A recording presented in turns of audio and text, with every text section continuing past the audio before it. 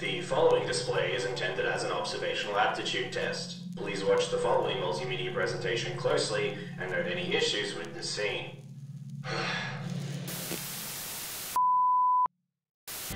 Double super duper double dip sugar choco cone, please. Here you go, kid. Whoa, way cool.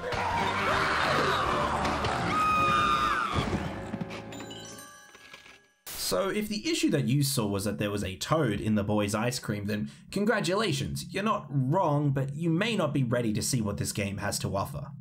Now, if you saw the fact that he clearly ordered a chocolate variety of ice cream yet received a pink cone, which, correct me if I'm wrong, is usually associated with the strawberry flavor, and he didn't seem the least bit concerned that his order was wrong, which makes absolutely no sense, well then, I think you're ready to hear about Battle Beast. Why did no one play Battle Beast? Look, no.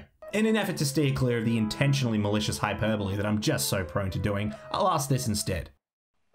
Why did N plus an indeterminate amount of people play Battle Beast?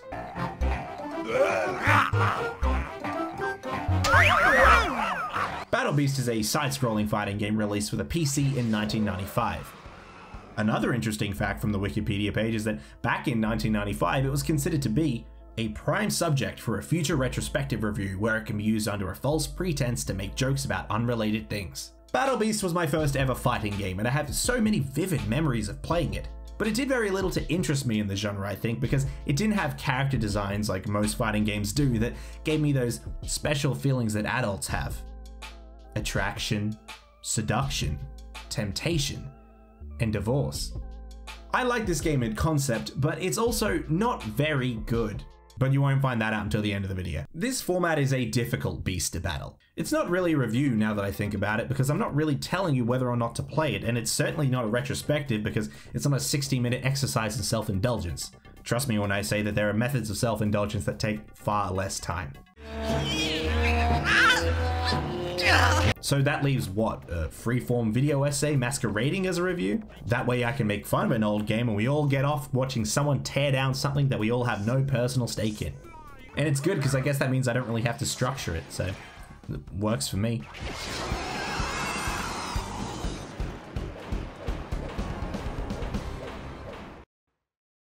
The origins of this game in my life weren't just mysterious, they were difficult or impossible to understand, explain, or identify. I believe my mother got it for free with some computer she bought one time, and to this day I have met absolutely no one else who has also played that game my mother got for free with a computer she bought one time. It wasn't up until recently that I looked up footage of it and saw reviews trashing it and people clearly misremembering how good it was. And finally I felt vindicated because it turns out it hadn't been just one elaborate fever dream I'd concocted in primary school to try and get attention because I wasn't a very interesting kid. The truth of the matter is that Battle Beast isn't bad so much as it just isn't good. No, but that's not everything I'm going to tear apart for your vicarious enjoyment. So if you're reaching for a wad of tissues because you think this is the end, well, you might need a Red Bull or something because we are not even close to being done. I don't think I've ever showed this game to anyone before, mostly because before I ever could, well, call it fate or maybe just a run of bad luck, but one day I dropped the disc.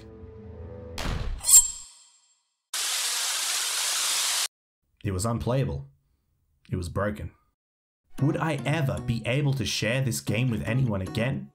Was Battle Beast lost entirely to time? There is gameplay footage, I obviously have a copy. My favorite thing about this game is everything that isn't the actual game itself. It's the world building. Which may strike you as odd because the story or accompanying premise is never really that important in fighting games. But for some reason they're always so weirdly complicated. Alternate timelines or a game being set in a pachinko machine in canon. Fortunately, the premise of Battle Beast is a simple one. The evil Toad Man has unleashed his army of killer toads across the city to cause tonally awkward mischief with no real establishment of ground rules, severity, or any greater plan.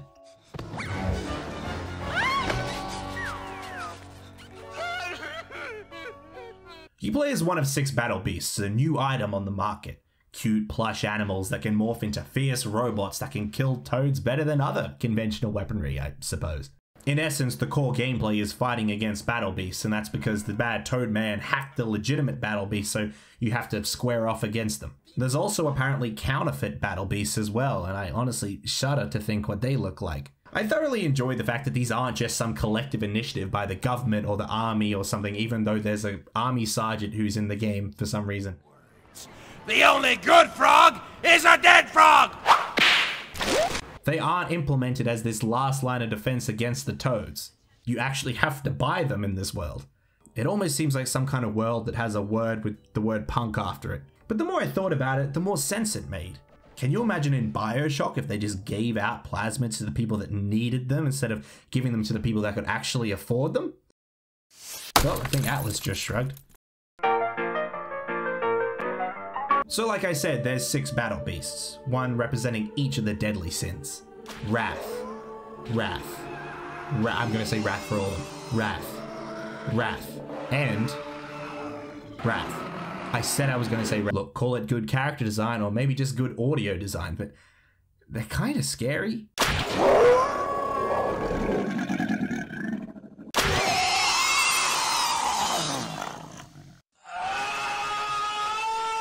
I always like Tor, or Torcuda. He's a smug little green rhino that turns into a big dragon. Yeah, tough guy, big boy. I always hated Kulapesh the fish though. Anytime I had to play against an enemy, just beat him down, I'd always pick Kulapesh. I think it's his eyes. They seem especially robotic. It's just like there's nothing there. Honestly, I think Kulapesh is the reason I still pay the extra 10 cents for the plastic bag at the grocery store.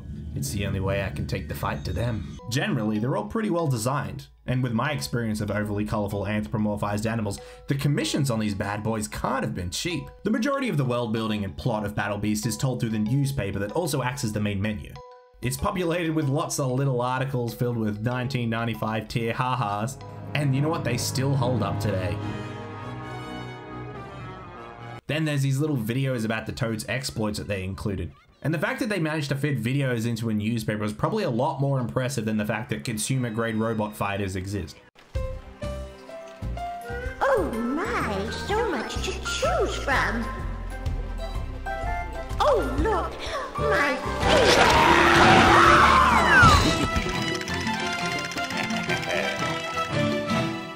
A toad is hidden in a meat packet at a grocery store, jumps out, scares an old lady, stealing her dentures. That's the sort of thing you'd write in your fan-made screenplay for an episode of Rick and Morty that no one would ever watch. It almost feels absurd for the sake of absurdity. But it doesn't stop there.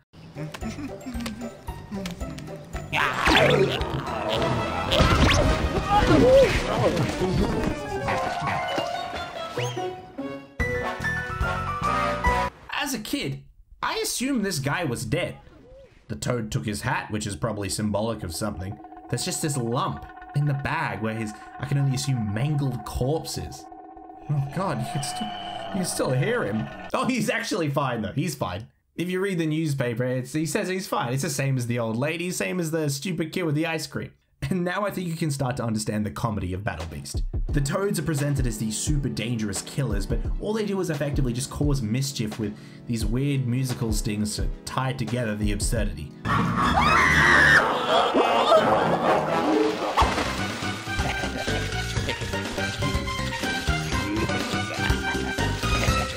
And you know what, it is still kind of funny, just not intentionally, or rather not through the intention that they were probably hoping for. This isn't a successful execution of humor, it's just absurd.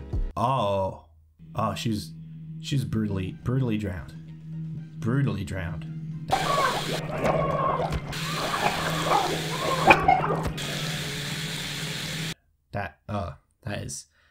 That is not where I saw that going.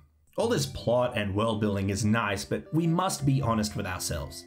The plot in these sorts of games is completely secondary, or in some cases the plot can be quite primary. The people saying that they play fighting games for the plot are the same people who say they watch Goblin Slayer for the deep characterization of the female characters. Realistically, the reason they were fighting is irrelevant, because we as humans will look for and accept any pretense for battle.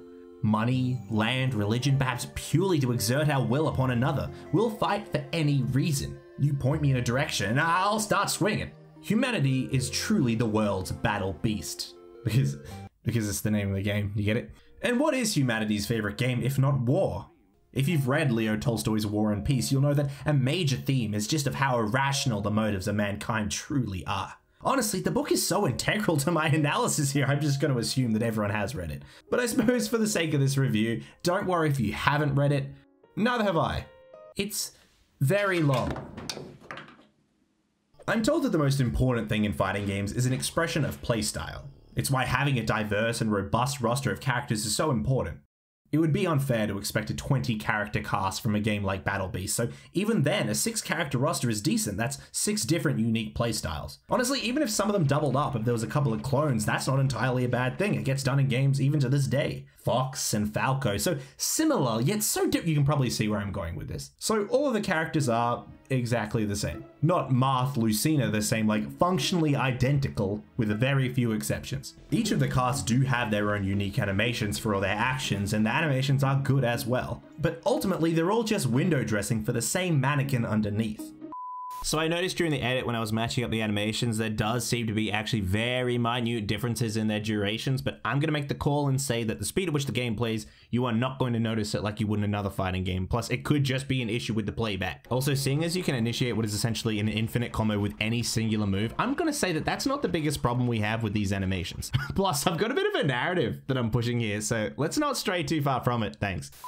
Now that is a rather intrepid claim, that means fearless, to say that all these characters are exactly the same. Because it might not even be true. I don't even know how to check that, but I said it, so you're gonna have to believe me. I want to say that all of their hitboxes are exactly the same, but unfortunately there is no frame data, no $4 DLC, or a great Reddit mega thread that I can regurgitate back to you as if I discovered that information, as if I'm somehow intelligent for reading someone else's work and making no additions to it myself. However, if I overlay these identical hitbox graphics that I made over the characters, they hold up to just enough visual scrutiny to make it seem like I'm right, and that works for my argument. I perused the digital manual for the game to try and find some semblance of a combo list, and all I get is just more lore.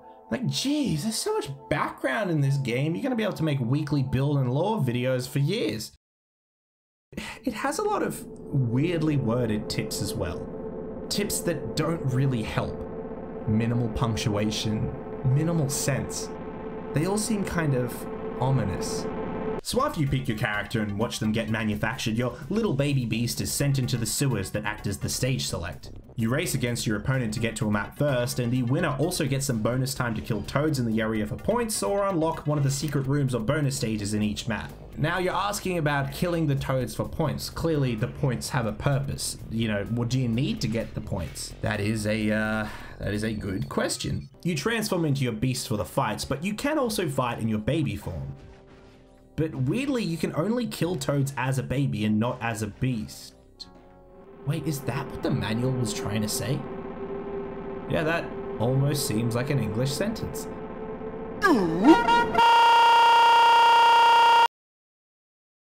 And this is about where the timeline splits. Originally, I had written an almost 3,000 word film treatment highlighting Battle Beast's implementation of their interpretation of standard fighting game mechanics. This is a tragic manuscript, as it is not only very long, but also very boring. No, that's the wrong clip. It's comprised of insights I've gleaned from discussions I've had with my friends that do actually play fighting games. And it's practically punctuated with my patented, "I'm not claiming to be an expert, so you can't get mad at me" phrase, which has started to become an even bigger self-defense mechanism for me than my constant need to make jokes. And while yes, I do admittedly have a fairly long history of playing fighting games as a kid, I was also pitifully bad at them, and the only fighting game mechanic I ever actually understood was jiggle physics.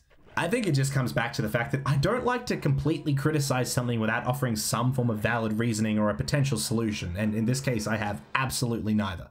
So what I'm going to do is, instead of trying to explain or justify why Battle Beast mechanics don't fit the standards of the genre, I'm going to just list the problems I have with them. And hopefully if any of you lovely people watching are perhaps fighting game aficionados, you can pick one of the topics, timestamp it, and then explain in a comment why it doesn't or perhaps does work in a fighting game as a whole. How does that sound?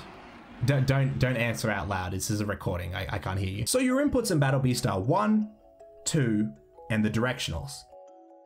The window between pressing 1 or 2 and a direction is really small, so it makes performing an attack quite difficult, and this is only made worse by the fact that there are no neutral attacks.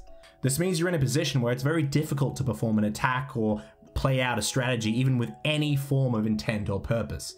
Each character has 25 bullets which act as your limited projectiles, and you can get special varieties in some of the secret levels. You will now be entrusted with a weapon of increased firepower. Now the only thing you'll be short of is body bags, toad-sized. And each beast is weak to a certain kind of ammo. For instance, Zarathustra is weak to missiles, unlike the rest of us who simply brushed them away. I checked, and yes, he is actually taking more damage from them. Forgive my surprise, but this is actually the successful implementation of a game mechanic. It's a shame they couldn't do it more. Seeing as you can also get buffs to projectile damage, it seems stupidly busted if you can just get a free amount of extra damage off on someone for just getting to a stage first. Mocking a game from 1995 for not being natively widescreen is equivalent to yelling at your mum for buying a birthday cake from the supermarket because she didn't have time to bake one. She's trying her best, alright? Now just help her cut up the strawberries and put them on top because the people are gonna be here soon. All the stages live in this small little square world with big black bars on the side. So you have to play with what you got. But when many attacks seem like they hit from upwards of 50% of the screen, it makes everything feel so claustrophobic. Blocking doesn't negate damage, it just lessens it. There's a power grab which I think is meant to block all damage, but it drains your health while you use it. Also, there's no grab. The biggest combo you can achieve is 2 hits, that's it. I've tried every combinations of attacks, and only this one works, and you can't even get it higher than 2. I just don't understand where they were like, oh, we've got to integrate combos, it's a fighting game after all. But what you'll likely have noticed is just how rough this game looks to play. Understandably, it is a 1995 game made for DOS, so no one's expecting 144 FPS, but the disconnect in how it feels to play goes far beyond that. I wanted to use an example of a fighting game from around the same time, and I have a PC copy of Mortal Kombat 3, but I cannot for the life of me get it to run. It says it can't find the disc, and I'm running it off the disc. That, like, what? Oh, but you might say, you can buy Mortal Kombat 1, 2, and 3 on GOG for just $8. Alrighty then, Mr. Fancy Pants Billionaire over here. I suppose we all just have $8 lying around. Look, with like the $4 I've made in YouTube revenue, I bought a can of Red Bull and a grapefruit, so I'm fresh out of cash. For the comparison example to work, the other game does need to be 2D, and the only other 2D fighting game I have is Skullgirls, and that came out in 2012. So the whole point of the example kind of becomes completely irrelevant because it's not from the same time period. But I have no academic integrity, so that's not going to stop me. When you play Skullgirls, it feels like you're actually controlling an object, and that object has all of its hitboxes attached, and then just has the visuals pasted on top. So even if an animation only has, say, 10 frames but still lasts for 2 seconds, it isn't choppy because the object is the thing that you're actually interacting with, not the animations. But in Battle Beast, it feels like there is no object and you're just controlling the animations, the pictures even. The best analogy I have, but it feels like you're brushing someone else's teeth. You know what I mean? I don't know if this has any basis in game development theory whatsoever, but I'm not an expert. Oh, I'm doing it again, aren't I? Oh my, so much to choose from. Oh look, my...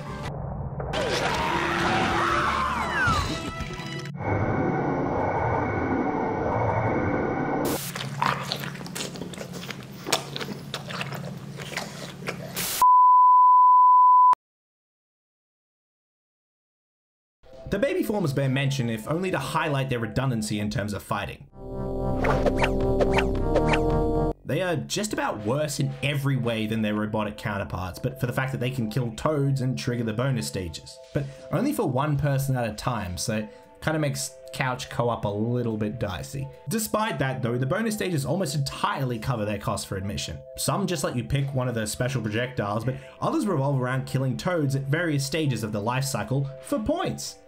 Look, I'm from Australia where cane toads are a pretty serious pest, so let's just say that virtually anyone with a driver's license probably has a lot of points, if you know what I mean. The odd one though is the nursery stage.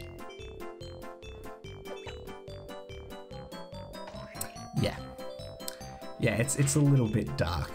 Yeah, that's right, General. Let the beasts do the dirty work for you, because they're not gonna come after you if the blood's on the beast's hands, right? And you know, even if they do, we're all just following orders, right?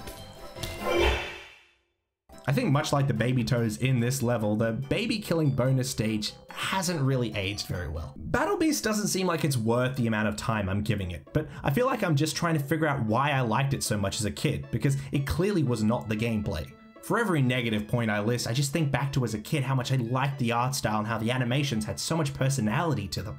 But looking back on it now, I think Battle Beast has great personality in the same way that a homely 4 out of 10 has a great personality. You give it more credit than it deserves because you feel bad. It's easy to forget why we're doing all of this in the first place, and it's to defeat the evil Toadman. After seeing all this though, I'm starting to think that maybe the Bath Lady had it coming. So after all these bouts of Robo-Yiff and a run-in inside the Toadman's house, which I think speaks a lot to his upbringing, you face off with him in his lair. And it turns out he's a Battle Beast too? They really made absolutely no effort to establish the rules of this whole robot morphing animal technology. The player with the most points is the one who faces him, kind of like how approaching challenges work in Smash, just with less evidence of Dexedrine withdrawals. The Toadman functions the same way as everyone else, but for 2 key differences: giant green titties and way more health. But adding more health doesn't do to the game what the giant green titties do to me. It doesn't make it harder. More health doesn't add a layer of difficulty, it just adds a layer of tedium. No one played Skyrim on legendary difficulty for fun. At last, my moment of utter triumph! If you don't beat him, he takes over the world, but if you do, you get to see the big boys. I was the Toadman. The problem with the gameplay as a whole is that we're left with some gameplay elements that make sense in single-player modes and some that really only make sense in 2-player modes. The point systems, the bonus stages, the fact that you verse the same beast over and over again even in one player. The whole point system seems almost tacked on and arbitrary. The thing is, I like the bonus stages in concept, but there being bonus point stages is predicated on there being a point system, so we find ourselves at an impasse. It ultimately feels like 2 different game modes mashed together into one homogeneous paste. What did you call me? No, I said homogeneous. As I said, no one has done a deep dive in this game. None of the info is out there. There's no combo lists, frame data, startup animations. I've had to do it all myself, and I don't know what the hell I'm doing. So there's a good chance there are major inconsistencies or issues of what I'm presenting. I don't even know what I'm supposed to think about this game. The only 2 reviews from the time I found are just completely and wholly apathetic. But that is ultimately the beauty of retrospective reviews, because now you can just find a nice pre-packaged opinion on a game that you don't care about and save yourself the trouble. I've never read War and Peace, but thanks to Spark Notes I know all the major themes, what the chapters are about, and enough to make reference in conversation and sound a lot smarter than I am. It's like, in high school, as a part of my authentic Australian English curriculum, we had to read this book called Deadly Honor. It talks about how racism is bad with about as much subtlety as War and Peace has regarding Tolstoy's opinions on Napoleon. Am I right? The point is, I was continually told by teachers how great and important this book was, but every time I tried to read it, it was just so boring. At least To Kill a Mockingbird was sort of interesting with the whole legal battle subplot. Deadly Honor is about Australian rules football. Cowabunga. But this book is an Australian classic, which just means that no one outside of Australia cares about it at all. So there's no Spark Notes, no chapter summaries. This means that if I wanted or needed an opinion or understanding of this book, I'd have to actually read it myself. And that's the point I'm making. I haven't read it, but I still have a very firm stance on the fact that it's a terrible book. The only reason I know story elements is based off cobbled together accounts of what other people who have read it have told me. Maybe if more people had told me how good it was, that would have swayed my opinion. Really makes you think. But of course, this has nothing to do with this review, because that would be some pretty ham-fisted subtext, and you know I'm not very good at that. I think a lot about why this game exists. This is the only fighting game 7th level had ever created, so did they just want to try something new, or were they forced to get with the times? Virtually all I've done is criticize this game, and that's because being cynical is funny. The comedy value of just tearing something down is just so high, even if you've never seen or played the thing on trial. It is possible to have a funny and positive review, but you need to focus on experiences and things that happen in the game, not the actual game itself. But when your experiences with the game boil down to you confusedly mashing buttons because you're like 6 years old, and your older sister's just standing there saying, this is why I fucking play visual novels. This is not a good game. Have I said that? But it's not actively bad. It's not malicious or lazy, it's just a failed attempt in my opinion. There's so many small details and thoughtful choices that wouldn't be there if this was just a lazy cobbled together cash grab. The animation, the intro cartoons, the newspaper, the fact that when you do this attack as a baby to another baby, it does this. Like I said, baby combat really isn't that much of a thing, so why would they go to all the effort to add this feature if they were just bad, lazy developers that didn't care? I was looking into a Where Are They Now sort of segment, and I found that one of the leads actually works on Magic the Gathering Arena, so anytime you play that, I just want you to have this fresh in your mind. I was actually able to reach out to some of the people who created Battle Beast to try and get some answers, I suppose, and they actually invited me out to Dallas, Texas to come meet some of the team that created Battle Beast to do a sort of interview segment, I guess. So I guess this is my vlog of going to the 7th level studio.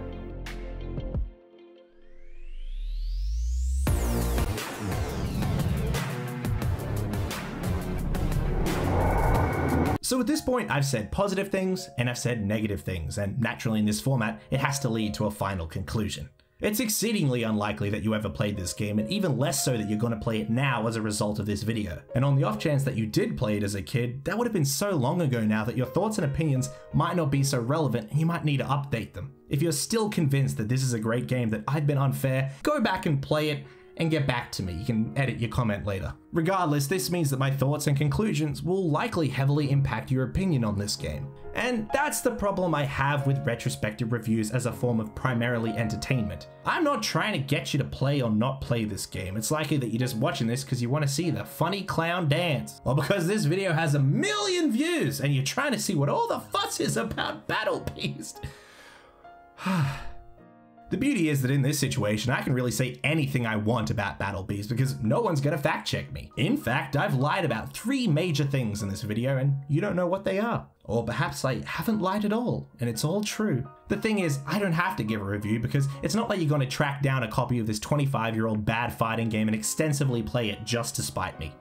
Actually, wait, no, that can be my review. Also, don't read Deadly Honor. It's not very good.